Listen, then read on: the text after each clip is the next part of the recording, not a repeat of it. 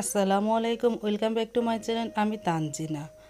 সকাল তো হয়েছে, অনেকক্ষণ হবে। এখন আমি দুপুরে রান্নাটা শুরু করে দিব। আমার হাজব্যান্ড বাজারে গিয়েছিল, এনেছে কিছু সবজি। আর আমি আজ রান্না করব শোল মাছ দিয়ে, উস্তা দিয়ে রান্না করব। আর লাউ, কোমর, পাতাকপি দিয়ে নিরামিষ রান্না করব, আর সিম দিব। আর দেখো ছোটো ছোটো চিংড়ি মাছ, সেটা আমি একটু ভুনা করব। আমার ছেলে আবার শোল মাছ খায় না, ওর জন্য চিংড়ি মাছ ভুনা করব।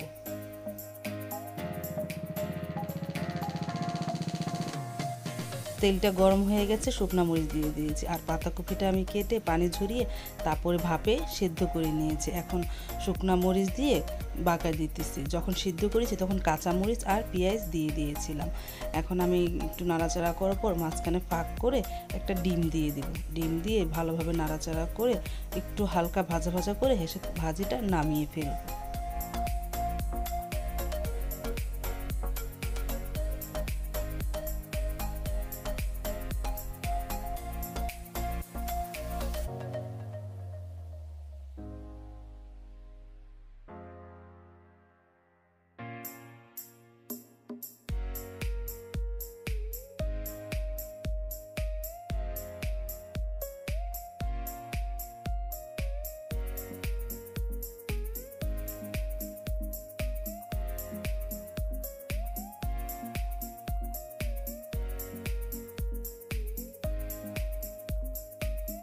চিংড়ি মাছগুলো ভুনা করে ফেলবো। আমি চিংড়ি মাছ, পেঁয়াজ, কাঁচামরিচ, একটু আদা রসুন, একটু হলুদের গুঁড়ো, মরিচের গুঁড়ো, তারপর একটু লবণ দিয়ে, তেল দিয়ে, হাত দিয়ে মেখে পানি দিয়ে বসিয়ে দিব।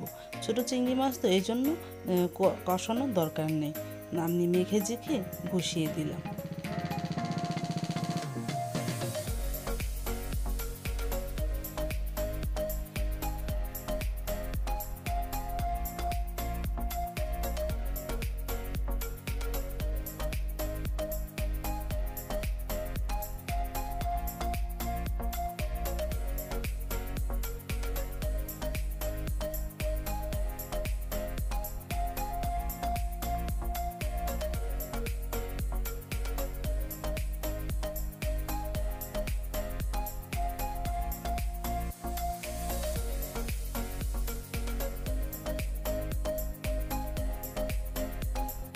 আমি তো একবার পানি দিয়ে দিয়েছিলাম, তারপরে মিডিয়াম আছে আস্তে আস্তে তরকারিটা রান্না করে ফেললাম।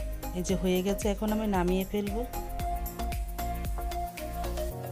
এখন আমি নিরামিষ ও শোল মাছ রান্না করব। এই কড়াইতে এখন তেল দেওয়ার পর পাঁচফোড়ন দিতে ভুলে গিয়েছিলাম। আমি এখন একটু পাঁচফোড়ন দিয়ে দিলাম। আর পেঁয়াজটা একটু হালকা বাদামি রঙ হয়ে গেছে, এখন একটু আদা রসুন দেবো, একটু হলুদের গুঁড়ো, মরিচের গুঁড়ো, ধনের গুঁড়ো, লবণ, তারপরে পানি দিয়ে ভালোভাবে মশলাটাকে কষিয়ে নেব। এই কড়াইতে আমি এখন নিরামিষ রান্না করব। নিরামিষটা আমি প্রেসার কুকারে সেদ্ধ করে নিয়েছি।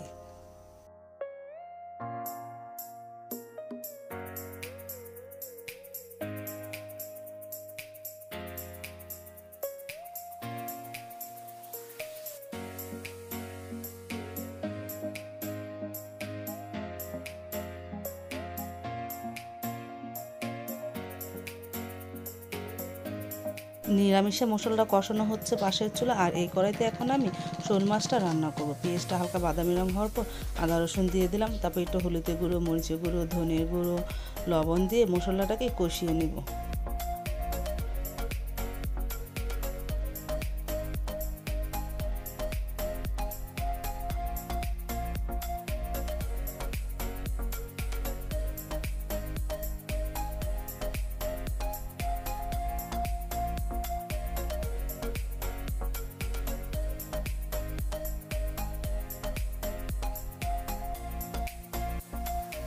এই যে প্রেশার কুকারটা আমি খুলেছি, দেখো নিরামিষের সবজিগুলি সব সেদ্ধ হয়ে গেছে। আমি 2-3 সিজ হওয়ার পর তারপরে নামিয়ে রেখেছি প্রেশার কুকারটা। তারপর এখন মশলাটা কষানো হয়ে গেছে, তার মধ্যে আমি দিয়ে দিব এই সবজিগুলো দিয়ে একটু ভালোভাবে নাড়াচাড়া করে নেব।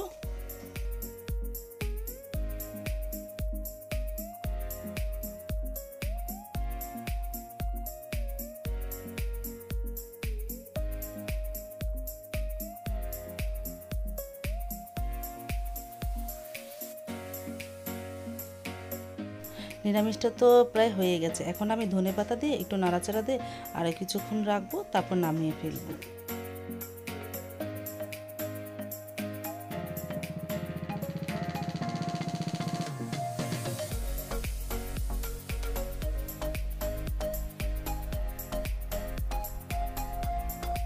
এই চুলায় মশলাটা কষানো হয়ে গেছে শোল মাছের। এখন আমি শোল মাছ ছোটো ছোটো করে কেটে নিয়েছি আর আলু দিয়ে দিয়েছি তার সাথে। এখন একটু ভালোভাবে আলু ও শোল মাছটা ঢেকে কষিয়ে নিব।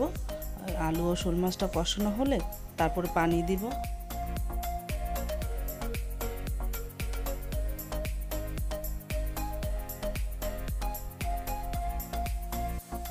শোল মাছ আমার কষানো হয়ে গেছে, এখন দিয়ে দিব পানি। পানি দিয়ে ঢেকে দিব, বলক আসলে তারপরে উস্তা দিব।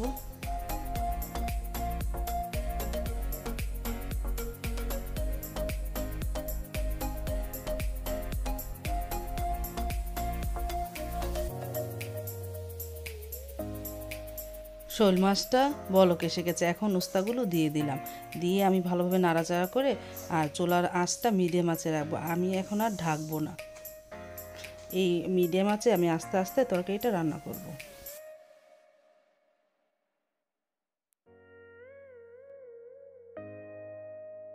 ও একটু শাক দিলাম, শাক দিয়ে একটু ভালোভাবে নাড়াচাড়া করে নেব।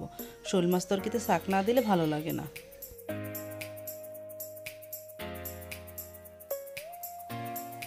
চুলায় তরকারিটা বসিয়ে দিয়ে তারপরে আসলাম উঠানে। ছেলেকে বললাম ডাব কাটো, ডাব খাই। ছেলে ডাব কাটতেছে।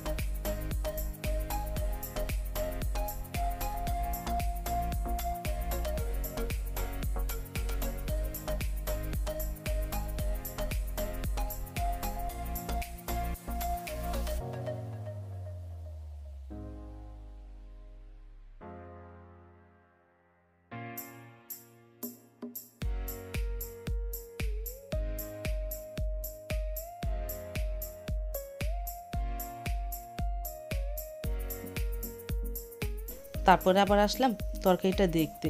প্রায় ঝোলটা অনেকখানি শুকিয়েছে, আমি এখন একটু ধনেপাতা দিয়ে দিব। ধনেপাতা দিয়ে আমি আর একটু ঝোল আঠালো হলে তারপর নামিয়ে ফেলবো।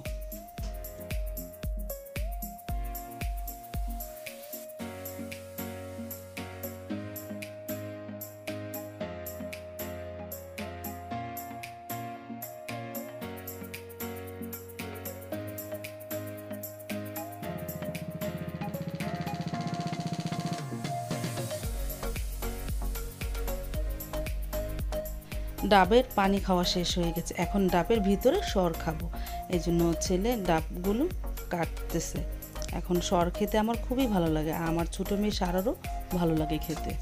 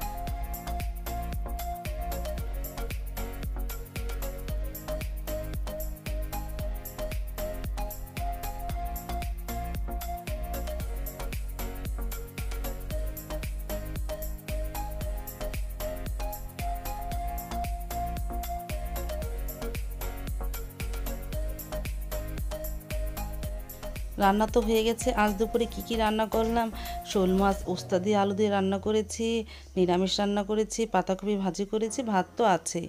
আর ছেলের জন্য চিংড়ি মাছ রান্না করেছে। আর ছোটো মেয়ে সারার জন্য তিল ভাজবো। ও আবার শোল মাছ খায় না, আর ছোটো চিংড়িও খেতে চায় না, ওর জন্য আমি তিল ভাজবো।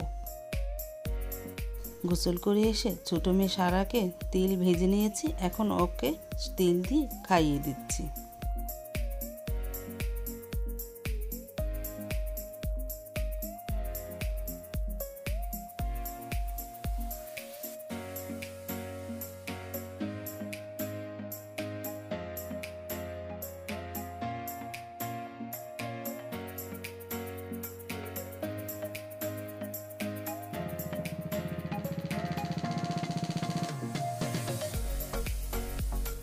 আর আমার শ্বশুর শাশুড়ি এসে পড়েছে নারায়ণগঞ্জ থেকে।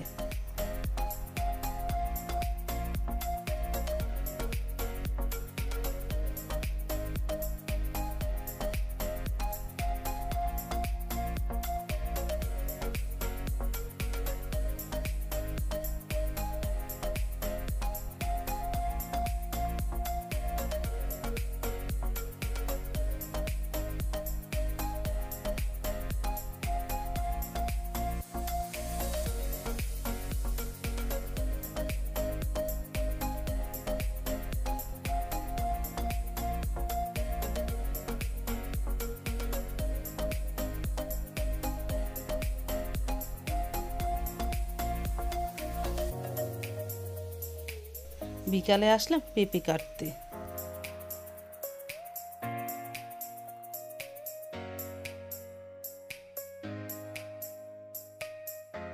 কাটা হয়ে গেছে, এখন মেয়েদের নিয়ে খাচ্ছি।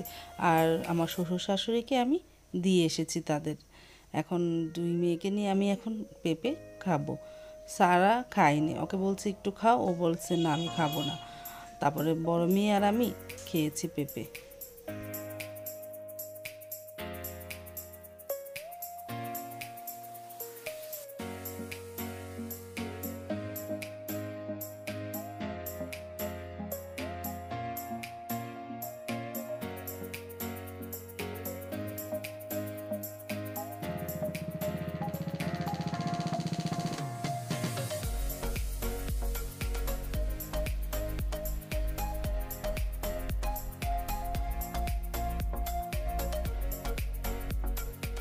সন্ধ্যার পরে আসলাম চিকেন কাবাব বানাতে।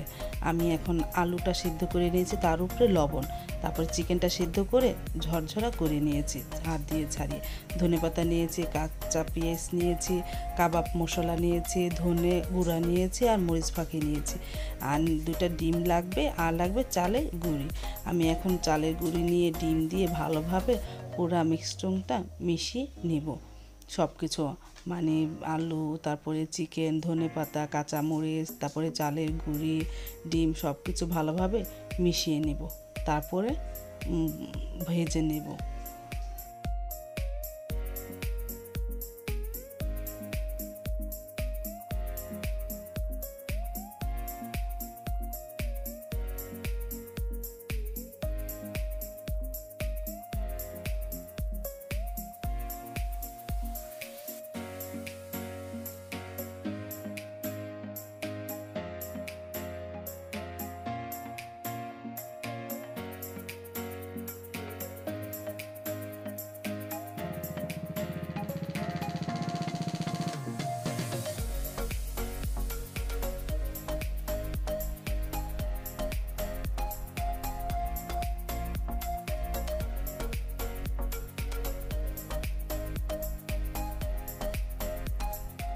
সব কিছু ভালোভাবে মিশিয়ে তারপর আমি পাতার মতন করে নিয়েছি। এখন আমি এগুলো ভেজে নেব, তারপরে সবাই মিলে খাবো।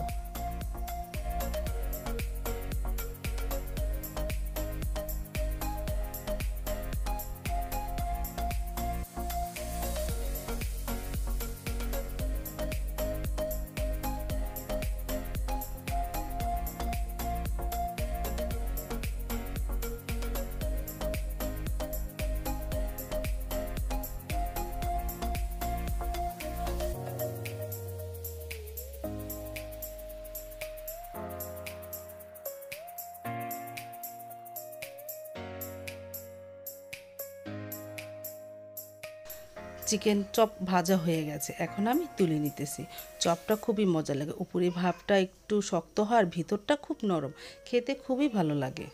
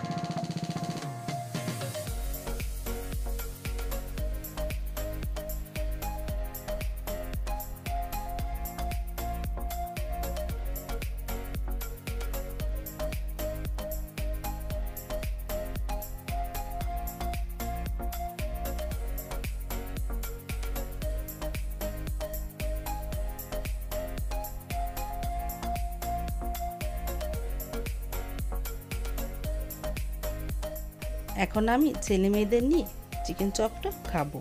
মাঝখানে নিয়েছি সস, সস দিয়ে চিকেন চপটা খেতে খুবই মজা লেগেছে।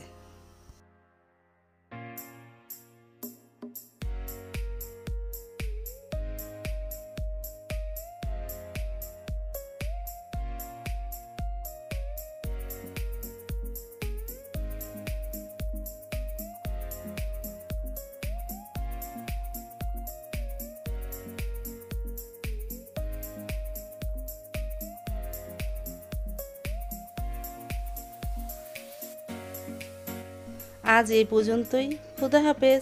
আসসালামু আলাইকুম।